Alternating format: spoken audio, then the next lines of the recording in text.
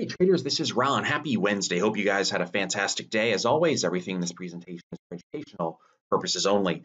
We'll kick off here with the SPY. I got some questions on, hey, the market looks a little toppy here. Could last December repeat itself? And then at the same time, what about the Fed's announcement today that there's no rate hikes, apparently insinuating no rate hikes till 2021? I get that folks are timid about the market being at all-time highs. Personally, I think we go way higher. Doesn't mean we can't have a vicious correction or something like that in the interim, maybe like last December, but I still think we go higher. I don't think the game is up quite yet. But regardless of that, whether it's my opinion or yours, what would be those telltale signs? What would be the canary in the coal mine?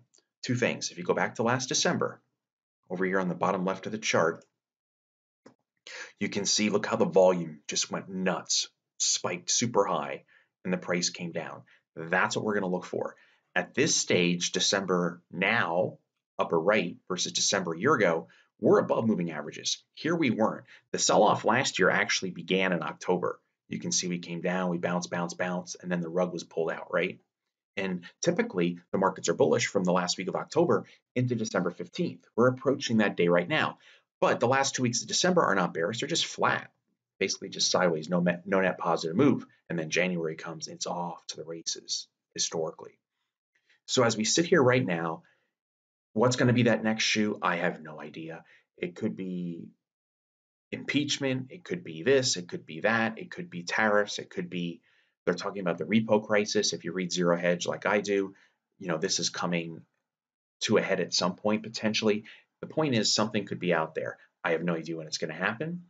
What will be the telltale signs? Spike in volume, closing typically at the lows of the day, breaking moving averages. That is when we get concerned. So I'm just going to say that again because I talked about it a few days ago. Same thing. Do I think this year is going to play out like last December? Historically, no, because the market's just basically flat. But if it does, we know what to watch for. So we just take it day by day. If we take a look at the diamonds, DIA, they're sitting up there almost at new all-time highs as well. They were only up about 38 cents today. We take a look at the Qs, they were up nicely, about 0.5%, almost average volume. Take a look at SMH, the semiconductors. We just spent the last month and a half or so going nowhere after a nice rip, right? From October right into the beginning of November, sideways, and now we just launched ourselves on above average volume. Today's was 4.8 million shares. Average volume is about 3.8 million shares. So we obliterated it by almost 1 million shares. This is good for the overall market. If you're a bull, if you're a bear, you got to be shaking your head saying, what does it take? More selling. Bulls have the edge. And the semis are making it look really easy right now. Gang, I sent an email out yesterday about the top 10 stocks for the rest of the year, the last 3 weeks of this year, and to kick off the new year. Half the seats are now gone from one email and this video. That is becoming the norm. I have no doubt we're going to max out capacity probably at some point, maybe tomorrow, already on Thursday. I'm going to go live Friday, this Friday, the 13th, 12 p.m., 9 a.m. Pacific, so 12 Eastern, 9 Pacific. In the first 5 minutes, I will show you the hottest stocks for the years ahead. I will show you how we could spot Disney, how we can spot Pod. I'm going to show you the stock that's been 7 for 7 the last 7 years. It has a perfect track record. Overall, it has about an 86% track record starting at the end of this month. You need to know what that stock is. So instead of, I say guessing because at the end of the day, that's what we're doing as traders usually. We do a lot of homework. We try to figure out which one might move higher or lower, and then we hope we're right. I'm going to bring you the proof, the facts that show which stocks typically get pushed higher. So I'm going to send you guys home with your own copy of the hot list, if you will. So please register at the bottom of the video or in the email, but you can't afford to miss it, literally. No guessing. We're going to know exactly who to watch for. We're going to grab the popcorn, sit back and enjoy. So I look forward to seeing you guys there. All right, now let's take a look at some other stocks. I had a question on the Home Depot. Home Depot had a really nice rally over the past year, pretty much from the December bottom a year ago when the market crashed. This sort of is stair-stepping higher. You see it, step up, step down, step up, step down. You get the idea. Well, once we blew through that 50-day on volume and the earnings was not good, we're coming down. What we would do at this stage, now you go to the stair steps, the bottom, the reversal points where the bears thought they had something going. The bulls came in and said, not so fast, bears, and they pushed it higher. These are pivots. These are swings. So right around there, I'm just going to round it off to 200, round it off to about 190, then 180, and then down here. Right now we're at 212. So if we go from 212 down into this area, 210, that's about 10 bucks lower, 5% or so. Then it's all the way down to 190. That's another 10 lower. You get the idea. But bears are definitely in charge of Home Depot. And here is OLLI. Good stuff, cheap. This is Ollie's. Ollie's had a nice gap up, but geez, back in August, big gap down. Earnings, now we're gapping up. We've cleared these previous highs. That puts the gap fill at the target around $76, $77. That's 10% higher. Not bad. I would use today's intraday low as a potential end of day trailing stop. I had a question on stocks that have big gap down, like Sage did, big move down, and there's a rebound. What can be done? All right, if I zoom out here on Sage, you can see this thing moves around quite a bit. For some reason, 60 seems to be a bottom, and 190 seems to be a top. Man alive, right? A lot of back and forth, roller coaster ride. Well, with this particular company, Sage, stock was at 150, then it goes down to 60. That's a bad day. Here's how I would potentially approach it and practice this on paper.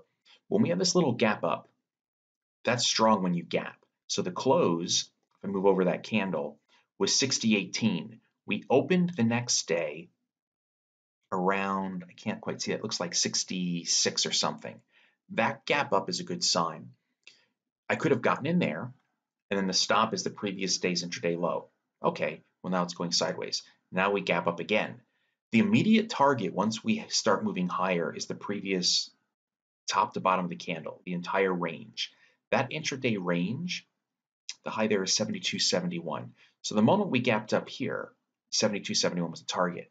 Now we're at 68. If I still wanted to watch this one, the moment we close above 71.72, the next technical target is 150-ish. I'm not saying it's going to get there. No way to know if it ever will. It could take days, years, or never. But here's what I would do. From the gap up to the top of the candle, we've already had a big part of that move. I'd now wait for it to get above that candle at 72.71, close above it, and then I would put the stop either below that candle once we get above there, if it gets above there, or the stop would be down here at the absolute low. That's going to be a big range, over $10. So if we can get a little further move higher here, the moment we get above it, then the intraday low of that candle that closed above this big down move would be the stop. I hope that's clear. Practice on paper. And then, one other thing here too, the 20-day EMA is so far away here in red up at 115, nearly double the price of the stock. As this stock just simply time passes, this line will eventually get itself down here, and then that would be a resistance target, and we get above that, it would also be a trailing stop. If I had to pick something super short term, I mean, even a 5-day exponential moving average or an 8-day, it's not going to be overly helpful yet because there was such a big move. We've only had basically 5 days since of price action. And then here's another one to keep an eye on. This one's Pump. If I bring it in, this stock was above 24 bucks back in April. It was down at 8. Not bad. Now we're starting to push higher and we're stair stepping. The upside targets for Pump, you would just go to previous highs, 12, then this little gap area, maybe 12.5, and then to fill the gap up towards 16. The only thing lacking here is I don't like the lack of volume on up days. Black days are when the stock finished higher, red are when the stock finished lower, but I do like the way it's acting. It comes up, pauses up, and now you know the target's technically 10, up towards 12, and then back up here towards where the open was on that gap, 1276. So that's it. Again, make sure, register ASAP, grab your seat before we hit max capacity. I'm going to show you the hottest stocks for the year end. All within the first 5 minutes of going live, I will tell you what to watch for. You'll leave this event with these powerful trade ideas in your pocket. Not based on some opinion, but hard, cold facts, the proven data. And that's what separates the guessing from the reality of what these stocks have done. And this is what the big money does this time of year. We are in one of the best, we're leaving, I would argue, the second best trading time of the year, which is October, end of October into mid-December. The next one, the best of the entire year, is about to happen. And you want to know who those stocks are. I think it can make the difference from a so-so year into an amazing year. So again, happy holidays. I'll see you guys in the next video. Take good care.